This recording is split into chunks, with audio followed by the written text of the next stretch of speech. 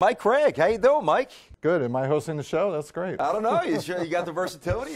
Can you do it? Can you handle it? I can. I've been around it for a while, so no, it's great to be here. And thanks for being on campus with us, Brandon. And it's a great day for St. John's. Always a pleasure. I love doing the Red Storm Report. I've done it for years. It's awesome. I think it's great for the fans. Pull back the curtain, get a sense of what's going on here. And let's pull back the curtain. We've talked about this a little bit here, but I do think it's worth tracing back to maybe not the process before you got Mike Anderson, the other candidates, but when you decided, when you said that this is our guy, what was the main selling point? We all know he's won. What was the real thing that sold you on Mike? We needed somebody that's done it before, and we have a lot of unique challenges here, and somebody that's built a program. And in the case of Coach Anderson and others we looked at, that was the number one criteria. Is I knew we needed to start building that infrastructure, that culture, that continuity that's been missing here. And so that's why when I first met Coach Anderson and started doing my research, it was check, check, check, check, done. Yeah. And thankfully he could see my vision for what we wanted to build here. And I see loud and clear his vision and what he's already done at other places and will do here and already doing here. And so it was an amazing, quick process, but it's going to have a long-term effect. It's been elusive to have multiple seasons where there's continuity, and that's got to be the biggest thing, but that's tough to get. Well, it's tough, especially in college basketball today, honestly, across the country. I mean, that's why you see the programs that continually win, hats off to them and full credit. I mean, that is tough to do.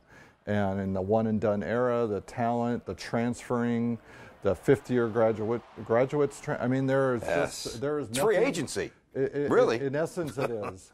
But we needed that underpinning of a stability, like I said, to be able to build towards that day, and that will come. But it starts with having, in this case, right now we have a good sophomore group, a great freshman in Julian that'll grow. And then using that, in some of the kids that transferred in, and they'll continue to build and grow. And then we had two great leaders in Mustafa and LJ to build around this year. Yep. And but it's totally different. I mean, like you said, from one year to the next. And so that'll always be a story, I think. But it's a matter of how do you always have those parts to plug in. Mm-hmm. And I know Coach Anderson knows how to do that. He's done that.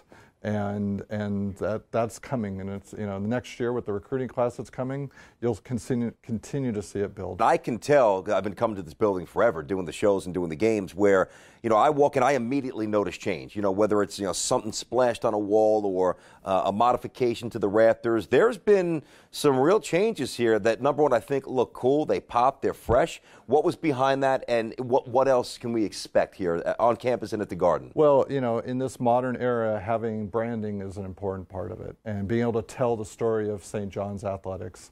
And that's really what we've been able to do. And it started with a reinvestment by the university of funding, and that we were able to capitalize on this past year.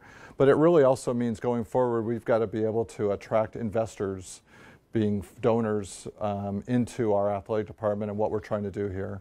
Mm-hmm. Athletics becomes a great marketing platform for an entire university, in that we capture an audience that we are responsible for telling the story. And as you said, people love to win, people love to make money. Well, it all goes hand in hand, but most importantly is we represent St. John's as a university. And that its mission and educating young people is something we all are proud of. And so for us to be able to tell that story of the success, and so sharpening up what it looks like around here, freshening it up, in your words, was vitally important, that we had to show that there's a new level of care to it. And I think our student athletes across the board have responded, our fans have responded, our coaches, and so we'll just continue to do that. You ask what's next. We've been undergoing a facilities master planning exercise over the last year. We're at the stage right now where it's in our administration and trustees level, and then that'll start becoming unveiled over what's to come in bettering all of our programs. We are in a hyper-competitive situation. That's what college sports are. And so if you're not getting better, you're falling further behind. And that's the reality of what's taken place here. And now it's our job to get us back to higher speed, to be able to catch up, but also pass others. And we all want to win, like you said. And so you look around the landscape, there is massive investment in athletics across the board. That's awesome. And we're a part of that. We live in a great market that cares about sports. That's, I think, the most important thing. No doubt. So winning, losing, it's in the conversation. You know, St. John's is a part of that conversation in the greatest city in the world. And so we have that as our opportunity to get to be a part of that. That's not like anywhere else. That's special, and that's what a part of the appeal of coming to school here, representing and playing St. John's. That's a big deal. And you're, in the case of men's basketball in Madison Square Garden and Carnesec Arena, those are special places. When we take a new job, we have preconceived notions of what the new job will entail, especially if we spent a long time at one spot.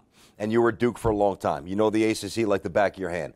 You've been in the Big East now long enough to have a good sense of what it's all about. What has surprised you about the Big East, either off the court, on the court, anything? What jumps out in a positive or negative way? Yeah, you know, actually, I would say everything is positive. You know, the thing I love about the Big East is that right now we're 10 fairly like-minded schools that bonded together and went through some situations where football took over the landscape of college athletics to a great degree and bonded together over a sport of men's basketball and embracing that history. And to me, it's actually one of our great advantages that you say what surprised me, coming from a Power 5 school with football as important but basketball number one, now at a school where men's basketball is the most important sport and our greatest opportunity.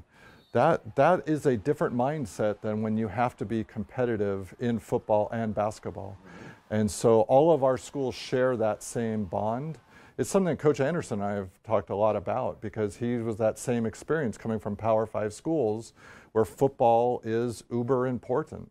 And so I think that's the difference. And both, by the way, we love it. And we have 9 other schools that also love that, and that's their focus too. I think that's, to me, I'm surprised by how much I've loved that in coming here. I'm not surprised by this, but is how much has been invested into all the athletic departments in this conference. And you're seeing those successes in volleyball and soccer. Georgetown won a national championship this year. We won a Big East championship in volleyball. You have to invest in the student athletes in every sport. And if you don't, you're not going to be competitive. And that's, you know, we're all competitive by nature. And I love that. And so I'm not surprised by that. But again, you know, how do we tell our story the best? And then how do we become the best? And that's our goal here. You know, Mike, one thing I find very impressive about you is that you're very transparent on social media. Yeah. St. John's fans, they know where to find you. You respond back to them. I think it's a great look for the university. I think it's a great look from a branding and imaging point of view. It seems like you really enjoy that. I do. I love what I do. I mean, and so I'm happy and love talking college basketball, college sports. You know, I love college, everything about it. And so all of our sports, all of our student athletes, some 330 that we have here. And so my opportunity and platform given to me in my position to be able to celebrate their accomplishments, whether it's in the classroom or on the playing field, I love that. And so for our fans, you know, I think I can empathize, if that's the right word, that I'm a fan of college sports too, and of sports. And so I try to put myself in their shoes as well.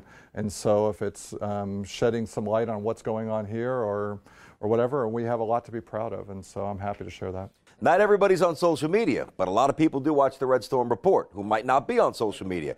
So for those people who want a concise message from the leader of this entire athletic department and the basketball program, what do you say to them right now they're watching? What do you say?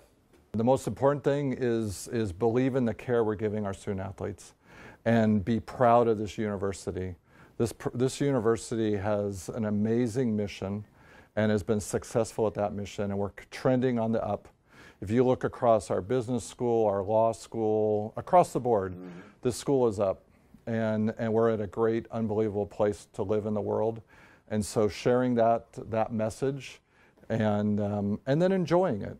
be supportive. I think the college atmosphere is something that we can continue to get better, and that we all love St. John's, we all love our team, and how can I be there, win or lose? They are tough losses, you mentioned, or they're great wins, and we're all passionate about that. But at the end of the day, our heart is with St. John's. And to me, that's the biggest thing, that we just need to continue to keep growing that and be involved. And by being involved, then you're helping these kids grow, hopefully win, and have a great degree from an amazing university. There he is, the AD. Good having you back on the show, Mike. Thank you, Brandon. Appreciate Good to see you. Mike Cragg, we get a quick timeout. More of the Red Storm Report in a moment, right here on MSG.